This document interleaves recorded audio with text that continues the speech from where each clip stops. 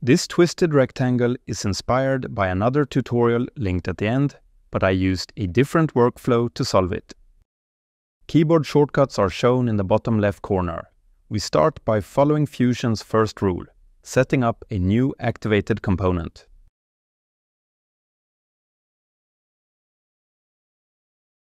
This component is designed to stand on the ground, so it makes sense to place the first sketch on the flat horizontal construction plane.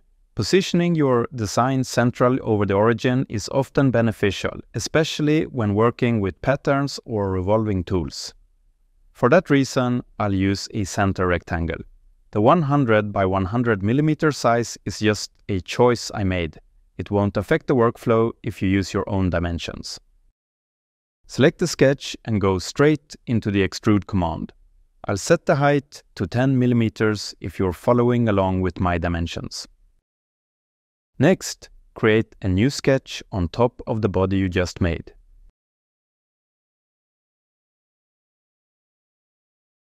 Use the 2-point rectangle to sketch, starting from the edge of your geometry and working inward. This keeps things simple, but feel free to experiment with circles or polygons for a different look. Then, jump straight into the Extrude command and give your new shape some height. I'm setting it to 50 mm since that's where I want the twist to begin, but you can adjust this based on your design. Just make sure to set the operation to new body so we can modify it independently later.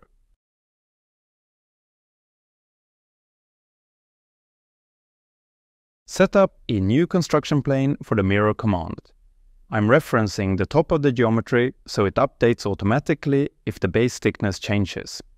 If you prefer a fixed distance, you can reference the horizontal construction plane at the bottom instead.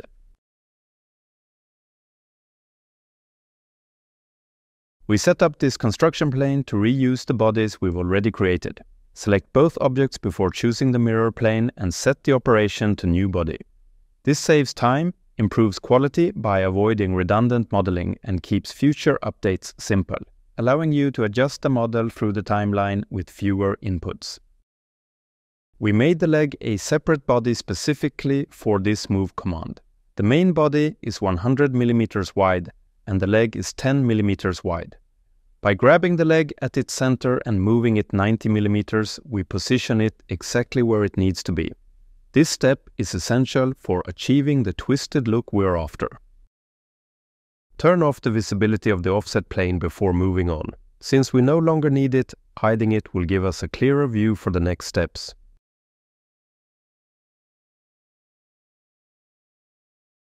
Your next task is to loft between the legs. Fusion offers multiple ways to do this, but for a smoother transition, change the profile setting from connected to G2 Curvature.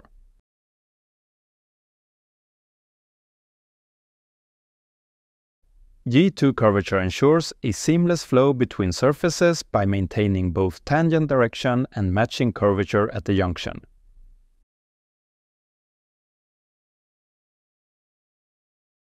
This results in a visually smooth and aesthetically refined transition, ideal for organic shapes, rounded corners, and professional-grade designs. Now, we'll reuse this twisted shape and distribute it around the model using a circular pattern.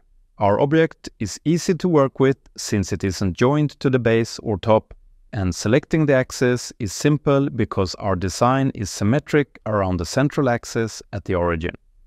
Setting the quantity to 4 and distributing it evenly around the axis ensures everything aligns perfectly. A quick quality check using the view cube confirms that everything looks good. It's a good idea to combine the bodies before applying fillets for smoother corners. This ensures we don't fillet the twisted legs as individual pieces, which could create unwanted geometry where the legs meet the top and the bottom. For the combine workflow, simply pick a target body and then select all the tool bodies. We don't need to keep the tools since we can modify the individual parts through the timeline. Our new body will appear in the project browser and the other bodies will be removed. When applying the fillet, we can select everything in one move to round the corners efficiently. Drag from the top left to the right to select everything you completely cover. Dragging from the right to the left selects everything you touch. We are using a simple 1mm fillet here, which is sufficient for this tutorial, but be sure to check out my linked video on fillets at the end for more examples.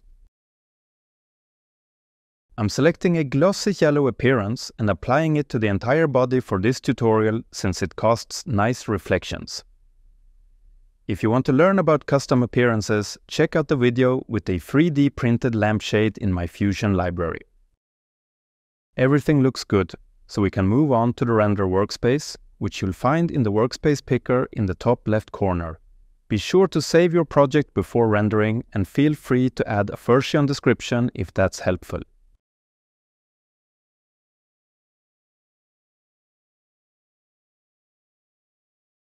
I recommend using a mouse with a scroll wheel.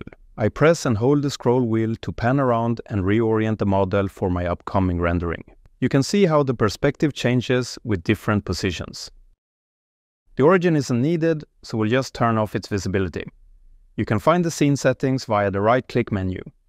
One of the major changes I always make is selecting whether to render with a solid color background or an environment. Head to the render settings after finalizing your object's positioning and scene setup. You can choose between in-canvas and cloud rendering. I'll use cloud rendering in this Fusion tutorial to take advantage of powerful computing resources. You have various settings at your disposal, including presets for image sizes and the option to add custom dimensions, useful for specific purposes like a website, YouTube video or brochure. I'll set the resolution to 1920 by 1080.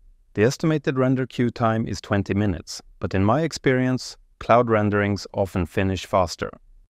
The latest version of your design is saved before the cloud rendering begins. Your render appears in the rendering gallery, and the green symbol indicates it's still in progress. A useful tip is to start multiple renderings at once. Since the project was already saved before the first rendering, there's no need to save it again, allowing each new render to start instantly. For this project, I launched 3 renderings to test different images for a YouTube thumbnail. Once they're finished, I can easily click on them and download the files. I hope you found this tutorial helpful, and I'd love to have you as a subscriber. If you're looking for more inspiration, check out the video on creating a twisted rectangle. It inspired this project and approached the task with a different workflow. And if you want to learn more about fillets, don't miss my video on 5 facts about them. Thanks for watching and see you in the next project.